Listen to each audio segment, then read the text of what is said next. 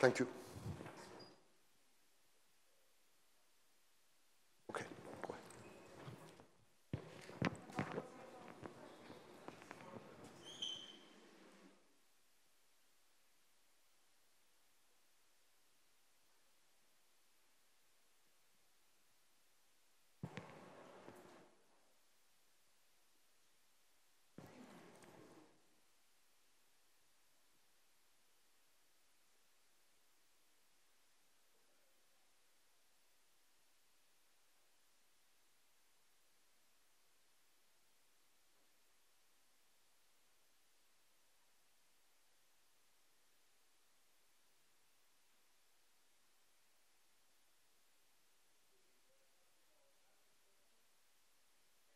Statistical transfer session, which will go on to the end of the day, but before that,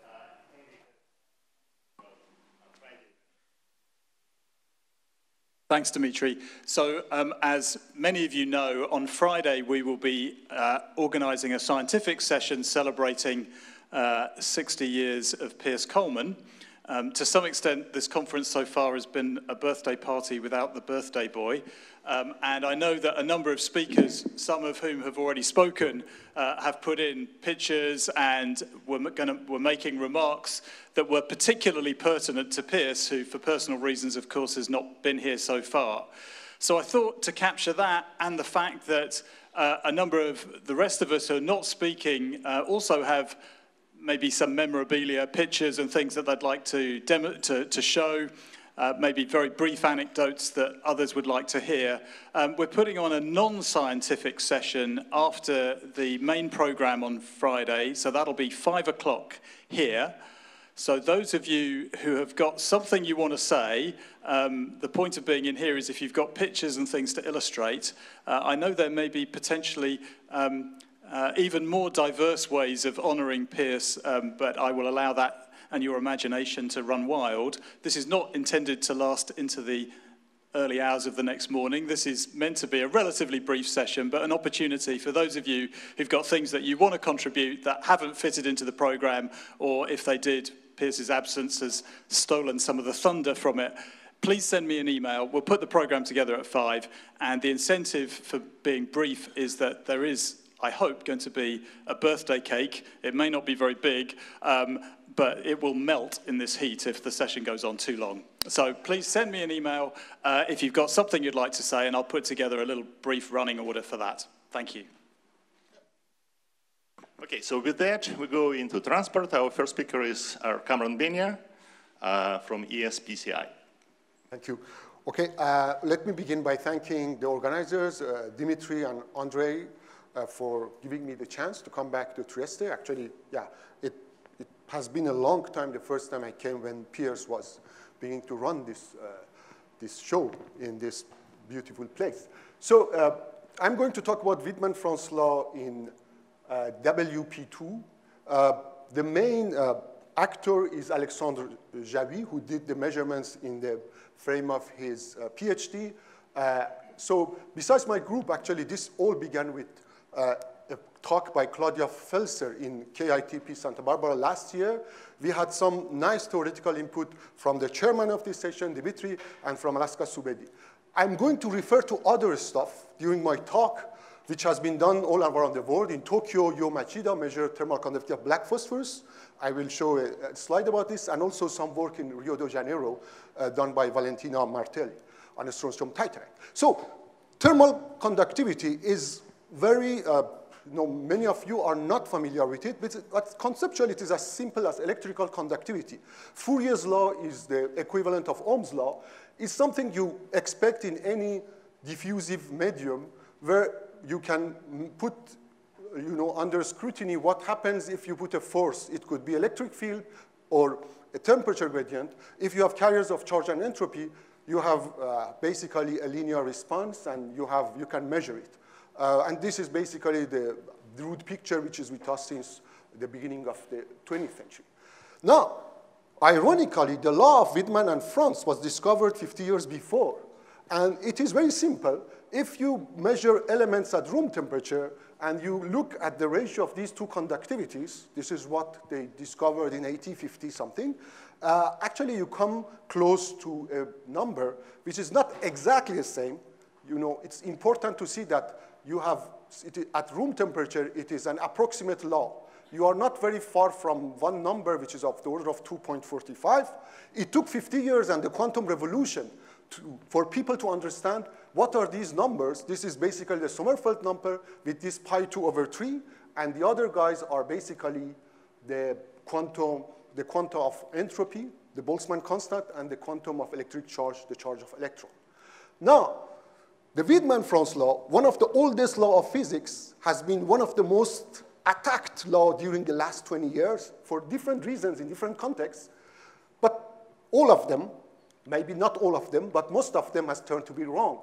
To be honest, at this moment, we don't have any solid evidence that in any system, the Wiedemann-Franz law is broken at 0 temperature for different reasons. And now, I'm going to talk about another aspect, but before going there, we know that Wiedemann-Franz law should be valid or expected to be valid at 0 temperature, but we know also that there is a finite temperature departure. At intermediate temperatures, as soon as you put some inelastic scattering, then the fate of heat transport and the fate of charge transport don't coincide. And well, one simple way of thinking about it is that when you are measuring charge transport, you are looking at the momentum flow. And there is an angular filter, 1 minus cosine theta, which means that if you have a lot of small angle scattering, then that doesn't matter that much for charge transport, but that matters for heat transport, which is basically about the energy carried by particles. And you see in the old school, like in Wiedemann, this is called horizontal versus vertical scattering, in the sense that in one case, you change drastically the energy of the system, and the other case, you don't. And what is expected is a downward deviation. Okay, and actually, we have a good theory about this. If you look at electron phonon scattering, as you know, at low temperature, this Bloch-Gruneisen law gives you a T5 resistivity. Part of it is actually part of this large power law comes from the fact that as you cool down the system, most phonon scattering become small angle. So you have something which is not the familiar T-cube law that you expect according to the Debye picture. And basically, the phase space for scattering for heat and charge are different. There is also a difference for electron-electron scattering. Both are suggested to give T square, are expected to give T square because of the Pauli exclusion principle, you expect the phase space for scattering electrons to be always proportional to the square. But for the same reason that some of these electron-electron scatterings are vertical processes, some of them horizontal, the two numbers, the two prefactors are not going to be the same. And this has been checked, for example, in this particular case of cerium, rhodium, indium-5 by Louis Taillefer's group. You see this is a heavy fermion system which becomes antiferromagnetically ordered, and you can measure the T-square both in the heat channel and in the charge channel, and the two slopes are not the same. Okay, up to this is just Fermi liquid transport. One thing, so there is a new angle of attack to Wiedemann-Franz law, and this comes from hydrodynamics. So you have probably heard about this during the last couple of years, and I think the next speaker, Sean Hartnell, is going to talk about hydrodynamics more. But let me give you this very, very simple picture. So this is a very now classical paper by Gurzi 4 decades ago, and it's a very interesting paper, and actually it reads very well.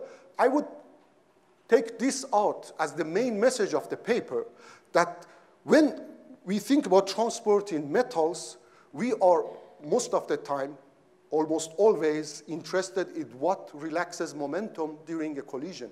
The whole Boltzmann picture is based about this, quantifying what happens to a current flow, to a flow of charge, to a flow of heat, when electrons are scattered, and during this scattering, they lose some of their momentum, or the energy flow is decayed. But This is not what happens when water flows. And we talk about Fermi liquids, but we don't at all look at it the way people in hydrodynamics think about the flow of fluids. Because in the case of a liquid, what predominates are momentum-conserving collisions. And actually, this can happen. So he mentioned two particular cases. The case of electrons in metals and the case of phonons in insulators. If by some particular process, for example, by making the system very pure, you just abolish any kind of momentum-relaxing collisions, then the whole fluid of electrons or phonons can drift under the influence of an electric field or a thermal gradient. And in that case, what you expect to see is that the viscosity is going to drive the whole flow picture, which is very, very different from what we see in the case of metals. So very recently, Andy Mackenzie's group in Dresden have seen the evidence for this kind of behavior in this very pure oxide, palladium, cobalt, oxygen 2. But, and this is one message of my talk, at the end we come back to this. This is a very subtle effect. They changed the sample size. So this has been done thanks to Philip Moll's microstructuring. They changed the sample size by a factor of 75. And instead of seeing just a variation which corresponds to the standard Boltzmann theory, they see a difference by a factor of 30%. This is small. This is not a huge effect.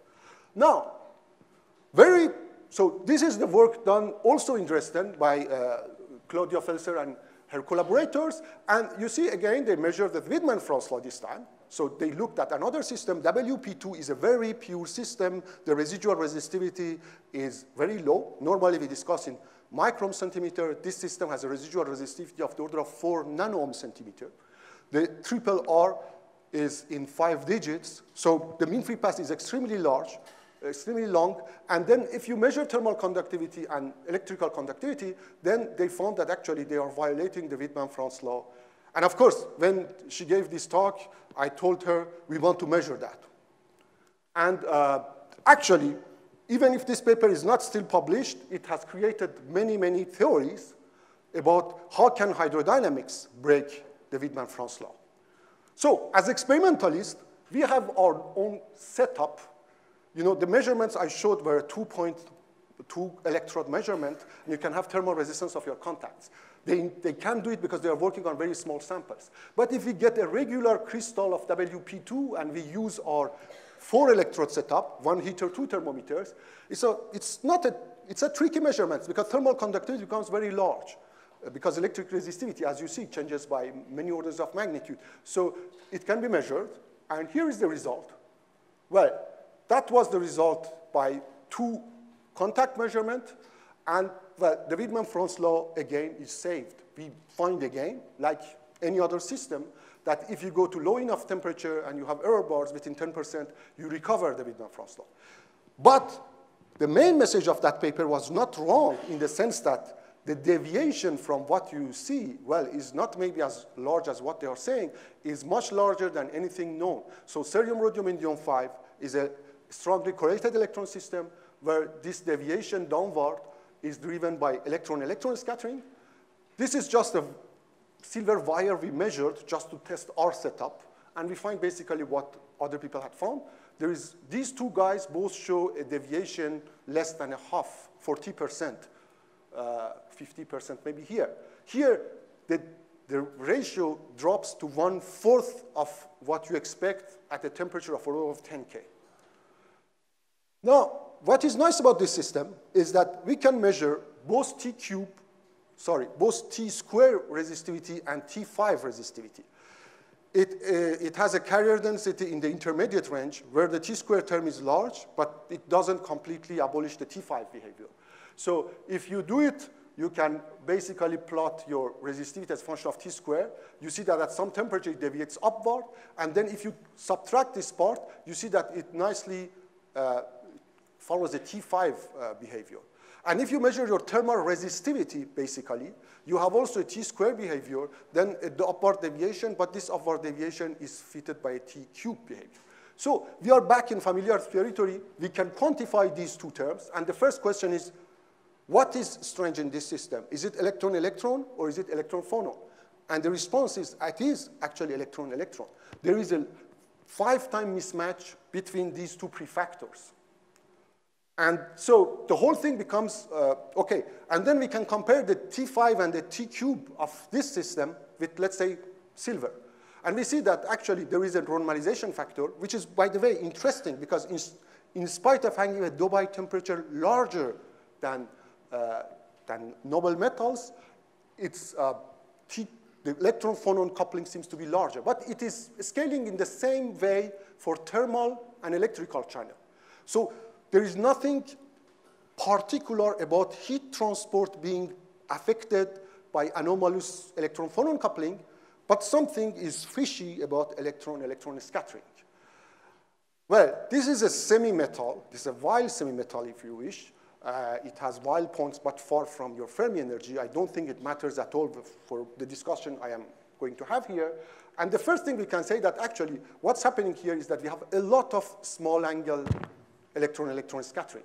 And you see, this is one of the processes we can imagine. You can imagine an Umklapp small angle scattering. There are two electrons. One of them is going to suffer an Umklapp scattering, so it is going to move from one part of the Brillouin zone to another one, but the other one is a small q scattering. And you see, the only thing is based on this, that if the collision rate had such a distribution, very much skewed towards small q, then basically you can explain our results. Now, actually, this kind of experiment has not been done on many systems. We found in old literature, actually, there is a old work on tungsten which beats our record. It is even lower than our case. Both these systems, tungsten, pure tungsten and tungsten diphosphide, are very pure. Look at their residual resistivities. And the other systems, which are not as pure as that, don't show such a strong deviation. So the whole question is this something to do with hydrodynamics? I come back to this, or is it basically, again, something that you can explain in transport picture? So Dimitri has a paper which is not yet published, which shows that actually what was suggested in this old paper, that there should be a universal boundary about what B2 divided by A2 can get, is not correct. Actually, you can get this number as small as you want if you have a very long screening lengths. So maybe the whole thing is that the screening lengths in different systems are different. Okay, now I tried to be more sympathetic to this point of view. Does electron hydrodynamics play any role in this? And the main message is that we cannot rule it out. And you should bear with me because it's not, so anyhow, don't forget the first message. If there is anything about electron hydrodynamics, it's a subtle discrepancy with the standard picture. And for the moment, in none of the systems I talked about, anybody has calculated either A2 or B2 from first principles. Normally, it should be accessible to theory because we know the Fermi surface in great detail. DFT works, and quantum oscillations are there. So normally, this should not be something beyond standard theory. It has not been done, and it may be that there is something else. For this, I want you to look or recall, or maybe you don't know because we are working on metals. We are not familiar with quantum fluids like helium-3. In helium-3, thermal conductivity at first approximation is 1/T. Viscosity, it's a fluid, is actually behaving like T to the power of -2. And actually, if you translate this kind of data into our language of people working on electrons, it means that actually the same data can be plotted in this way. The WT, the thermal resistivity, this is basically the inverse of kappa/T, is T squared. And this T squared goes up to some temperature, and then you have a deviation. And actually, you can put helium-3 on the Kadowaki-Woods plot. Nobody has done it before, but it does. This is basically electron-electron scattering. Now, the red points here are our B term, which is always larger in all systems than the A term. But you see that basically, this is also electron-electron scattering. But this is, sorry, fermion-fermion scattering. But these are momentum-conserving events. These are not momentum-relaxing effects. So before coming back now to electrons, let me talk a little about hydrodynamics of phonons, because in this case, actually, I think both the experimental data is more is let's say, wealthier, has a longer history, and the theory is maybe simpler. In the case of phonons, we know that actually you have no electrons to be bothered with if you have an insulator. Basically, the thermal conductivity of an insulator has a peak. And you go through different regimes. And it is possible that you have this regime, first highlighted by Gurzi, which is the Poiseuille regime. Now, this Poiseuille regime has been seen in several insulators, first in helium-3 and helium-4, bismuth, hydrogen, and just during the last year in 2 different systems where actually the normal scattering between phonons is large enough to see this. So the reason actually doing phonon hydrodynamics experiments is easier than electron hydrodynamics experiments is that in the case of electrons, it is rare or unusual to be ballistic. WP2 or palladium, cobalt, oxygen are rare examples. In the case of phonons, this is the default case for any good crystalline insulator. So the whole question is, does there a Poiseuille regime popping up between the ballistic and the diffusive regime? So here is, for example, the case of strontium titanite. In the case of strontium titanite, between the ballistic regime at low temperature and all these different regimes, we have a narrow region where the thermal conductivity is behaving faster than T cube.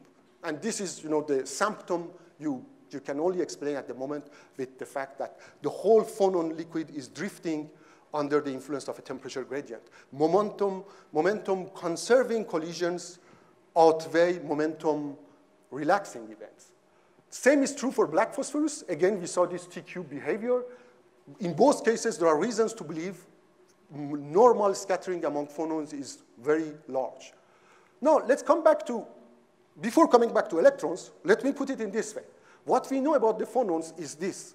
If we want to be in this Gurzi regime, we should find a region between the ballistic region where what matters most is collisions with boundary, and the diffusive regime where what matters most are momentum, when we go from momentum conserving smaller than momentum relaxing than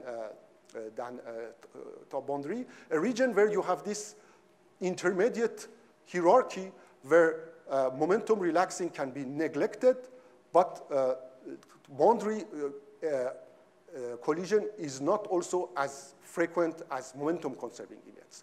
Now, this gives rise to something which is of the order of 30% rise in thermal conductivity between different systems. Even in solid helium, in regular crystals, you don't see a very drastic effect. It is a very subtle deviation which says that you have an extra contribution to thermal conductivity which cannot be explained in collision-based picture. Just in the same region, people have done second sound. So this is maybe even more compelling than steady state. Second sound means that you send a heat pulse, and now the temperature propagates as a wave, not diffusively. As you can see the ballistic peaks here. And then in this narrow region, there is this second sound peak, which has another velocity. Its velocity is different from ordinary sound, and it vanishes both in the diffusive and in the ballistic region. Now, the question is, can we do these things in metals? So, if now I use the data we have, we can build up a region where the Gurzi hierarchy, if you wish, can be accomplished. But first of all, this is a very, very narrow region. Okay, incidentally, it is very close to where we are seeing this minimum in the Lorentz number. But as soon as you change a little the parameters, because what I showed you was based on this idea that our 4 nano-ohm centimeter residual resistivity is uniquely ballistic, which makes sense because the mean free pass actually we get from this number is 140 micrometer, and the diameter of the sample is 100 micrometer. But who knows? Actually, we can change this repartition between residual resistivity due to ballistic transport and residual resistivity due to impurity transport by a factor of 2. And as you do this, actually the whole window of hydrodynamics closes up. So at the moment, If you have a conservative approach, one can say that the deviation from Wiedemann-Franz law can be explained entirely in the Boltzmann picture. On the other hand, since we don't have any kind of quantitative description of our data in the Boltzmann picture, we cannot rule out that the presence of this particular hydrodynamic regime is something which pulls down partially your Lorentz number compared to the Sommerfeld number. I want to finish my talk with saying that, I'm talking about very old subjects. And one of the reasons that I'm not sure that we really understand what's going on, even in the simplest case. So I think most of you know a Fermi liquid should have a T-square resistivity. It has been known since 1937, and it's very simple because, it's basically comes from argument of Pauli exclusion. The phase space of scattering between electrons should scale with T-square. Now, the problem with this is that if two electrons bump to each other and momentum is conserved, it is not clear why there should be any effect on transport. And we tried to highlight this by looking at the case of strontium titanate, where resistivity is T-square. It goes, down to very low carrier densities. As you can see, you can change the carrier density by 4 orders of magnitude. And basically, you see a smooth behavior of this T-square behavior. And you have a region where, as I'm going to tell you in 1 minute, none of the mechanisms we know about momentum relaxation works. Now, this is not particular to strontium titanate. Many of these systems, you know them because they have been considered to be topologically interesting. You can look at the resistivity data, it is T-square. Some of them are compensated, some of them are uncompensated. Some of them allow umklapp scattering, some of them don't. What is funny is that if you just know the Fermi energy of this system, you can guess within the order of magnitude your T-square resistivity prefactor.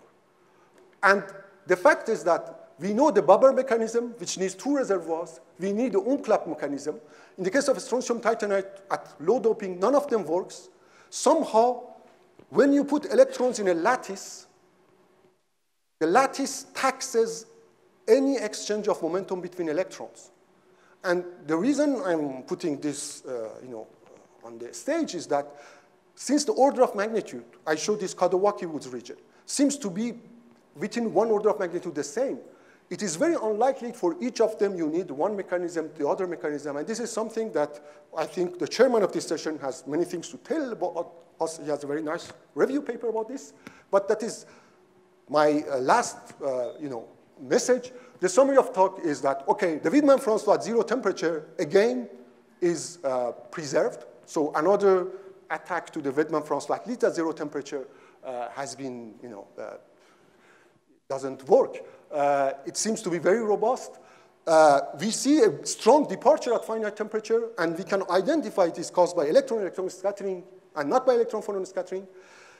Qualitatively, this behavior can be explained within the Boltzmann picture just by invoking a lot of small angle low-Q scattering between electrons. But we don't have any quantitative handle on that. What comes from, maybe this is the most interesting part of this. If you put T-square thermal resistivity, which is there in helium-3, and it should be there in all of these Fermi liquids, you have another handle of the system because you can separate momentum relaxing and momentum conserving collisions between electrons. And this is at the heart of hydrodynamics. And finally, to be optimistic, in this system, like other systems, there is a narrow temperature window where you can actually be in the hydrodynamic regime, but marginally. Thank you for your attention.